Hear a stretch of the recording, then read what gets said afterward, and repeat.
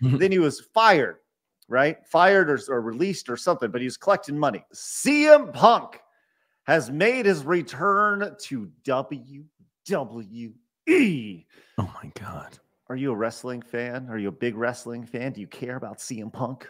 Nope, but I did like Stone Cold, and I liked Kane and the music back in the day. Those Undertaker, all that shit was really dark and creepy, and I loved it. And I haven't watched it since then, obviously, though. So CM Punk was in the WWE, I think, till 2013, about a decade ago, and he left on really, really, really bad terms. He came out and he was really public about how much he hated WWE, how they screwed up. They weren't there for him medically. They continued to push him, and he had to wrestle over and over again, so much so that he left, and then he went to UFC, and he signed a deal with UFC, and so much so that he sucked at fighting in real life. He's a good fake fighter, but a bad real fighter. So he fought on UFC, immediately got bounced because he lost both of his fights, like horribly.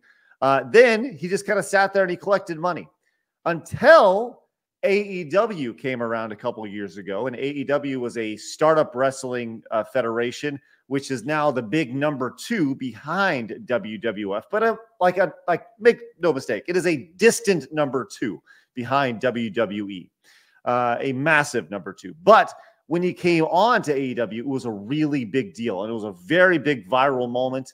And it was like, CM Punk is back. And he had said many times, he's never going to wrestle again. He's done, until he wasn't. Right. And he had a really, really crazy couple of years of AEW where he was the golden boy. He was the champion. And then he got in trouble. And then he was suspended. And then he came back for a short amount of time after like a year. And then he got in a real life fight backstage, and he threatened to kill somebody or something. Then he was fired, right? Fired or released or something, but he was collecting money. So that's been that way for a few months. And WWE had a big event over the weekend called Survivor Series, where right as the show is about to finish, the Survivor Series match is done. And then all of a sudden, his music hits. It's Cult of Personality, right? And everyone's like, oh my gosh. And you get about 2 minutes of CM Punk standing at the top of the ramp.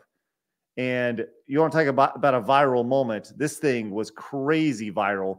87 million views. Jesus. In 24 hours, which is crazy. Now, it's kind of unbelievable how popular wrestling is. It's crazy.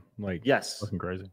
Now, he is he's been around for a long time. CM Punk is now 45 years old, right? He's not like the old spring chicken anymore, and he's still out there fighting, but he's still collecting major money.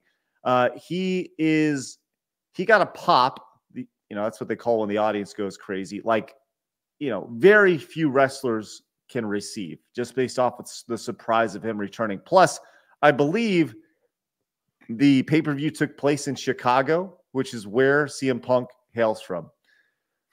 You, as somebody who used to watch Stone Cold and Kane, does this get you excited at all? There was a tweet that was put out by Triple H, who is like the chief creative guy now. He's like the new Vince McMahon, and Vince McMahon's son-in-law. He put out a tweet saying it was like a cold day in hell because nobody ever thought that this would happen. And sure enough, it has happened. So I guess we'll have to wait and see kind of what happens. But there's a lot of new money in WWE, specifically from Saudi Arabia.